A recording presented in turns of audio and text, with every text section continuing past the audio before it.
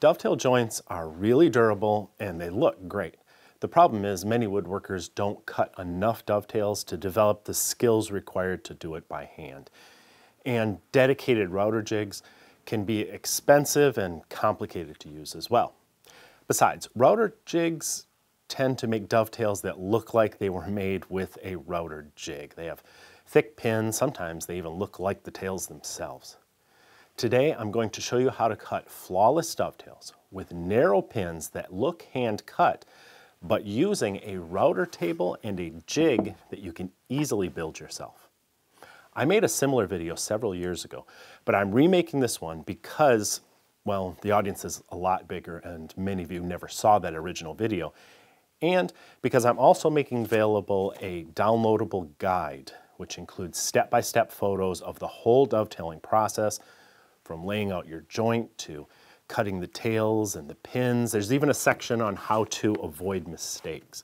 You can keep it on your phone or your tablet, or you can print it off and take it to the workshop with you. I think you'll find it really helpful. So I'll link to the guide below this video in the description and pinned to the top of the comments. But in this video, I'll show you how the jig cuts the pins half of the joint. Notice I said the pins half, because there is a trade-off for having something so simple and easy to use. The jig cuts the pins, and then the tails are cut at the bandsaw or with a handheld jigsaw. We'll get to that shortly.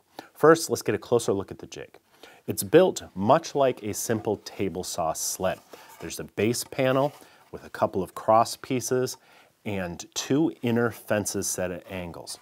On the underside, there is a runner for running it into your miter slot on your router table, which aligns the jig so that a 1/2-inch router bit can cut a kerf down through the center the first time you use it.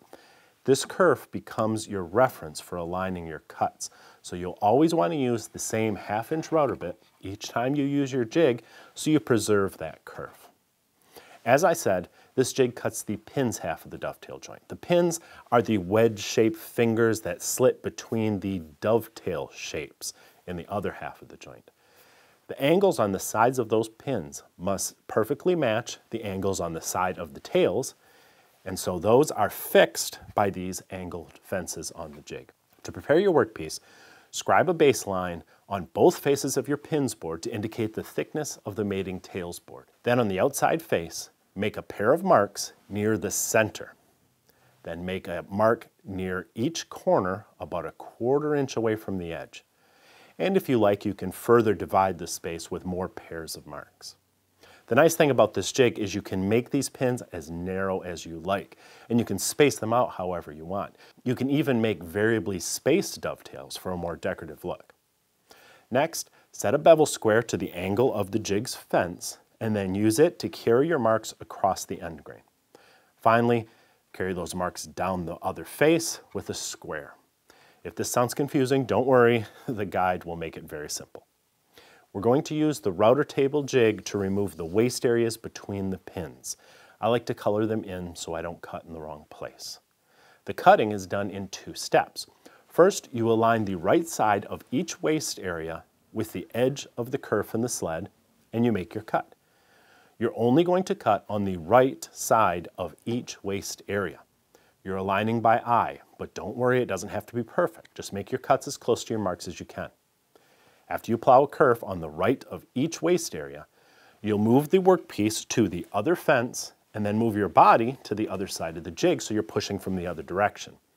This changes the angle of the cut so you can remove the rest of the waste areas between each pin.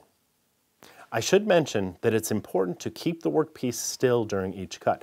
The spinning bit will try to push it sideways, so a clamp is important.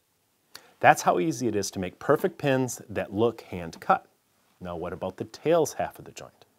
They have to be custom cut to match the pins, so you must trace their shape onto your tails board, being careful to keep the pins board from moving as you trace with a sharp pencil.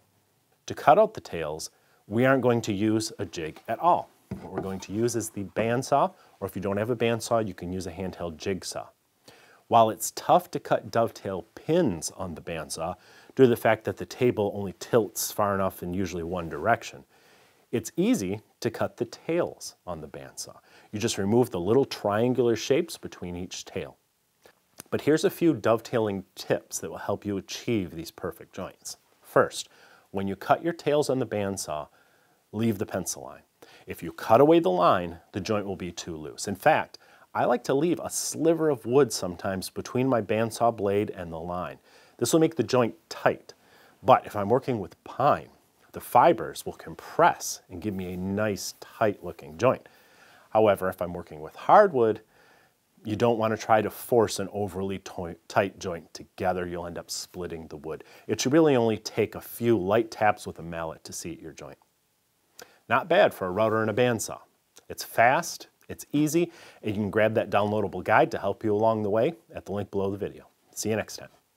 It's just a couple of cuts. Your ears will be fine, right?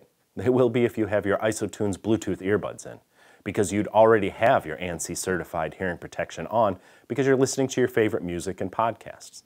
And you're supporting a small family business at the same time. Please use the link below this video to learn more and to show them you support what we do as well.